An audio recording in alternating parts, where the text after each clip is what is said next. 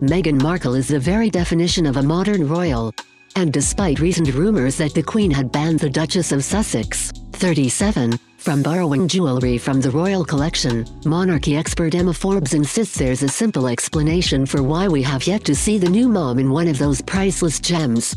"She's not really, to me, a tiara kind of girl," Forbes explained, whereas Kate Middleton is more traditional. "You know, the royal jewels, they're mind-blowing, but they are quite traditional. You have to be that sort of person."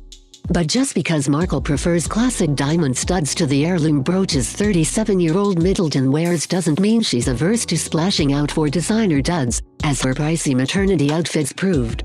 "I think she dressed beautifully throughout her pregnancy," Forbes said. "And I know she got a lot of flack because it was such an expensive wardrobe, but I love that about her. I think she's very much the new Princess Diana. Kate is the person who wears high street, and I think she does it brilliantly. Kate in a Zara shirt dress, everybody goes crazy."